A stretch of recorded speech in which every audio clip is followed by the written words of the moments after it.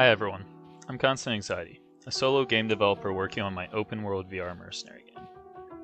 Seeing as I'm coming up on a year anniversary of learning game development, I wanted to go through what led me to this point, how I started, what I struggled with, and maybe some advice for any others out there that want to get into game development. My first dive into game development started with the Call of Duty Zombies game mode, where I would create custom maps for people online. And while I never fully released any of my maps, it got me really excited to start coding games and do level design. I started to think about it, and while I might not be able to create $1 million hit like Stardew Valley, just maybe I'll be able to gain enough experience to fulfill my childhood dream and get a job as a game developer. So I set off, and took the most logical path in my mind, downloading every single Udemy and game dev course I could possibly find. The first course being a C++ class for Unreal Engine, in which I remember next to nothing of. But it did give me motivation to keep going. The idea that I could create a world, anything I wanted, straight from my imagination was amazing to me. So I kept going, putting in probably close to 20 hours a week, cramming every single class I could take. Blender courses, AI blueprints for Unreal, anything that could help me fulfill my dream. 3 months passed and I was ready. It was time for me to create my first game. Well, I thought it was. My first idea for a game was a VR mashup of Rocket League and Griffball from Halo 3. Players would fly around on jetpacks with giant bats trying to score a goal in a giant hoop like some sort of futuristic Quidditch.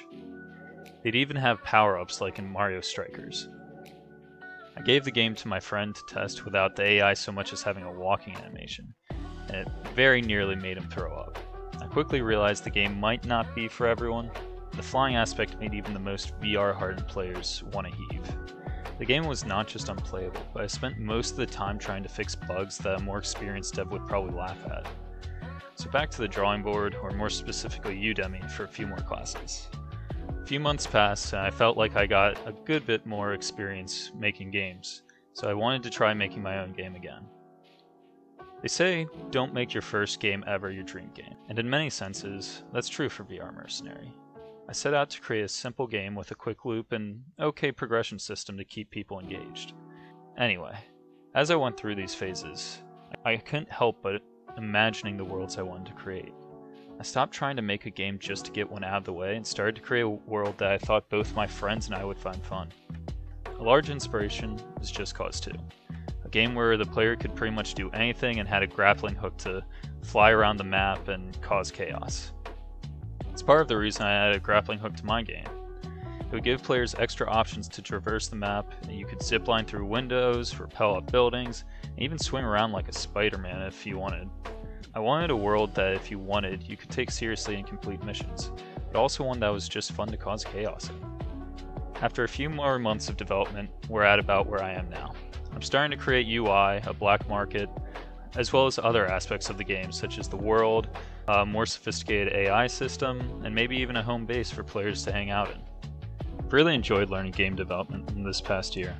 I'm excited to see what I'll be able to do in the next coming year with what I know now. If you want to see how I and my VR Mercenary game progress, feel free to follow my game development journey. Or, if you're a fellow solo dev with some advice, I'd love to hear it. Till next time, this has been Constant Anxiety. Have a good one, everybody.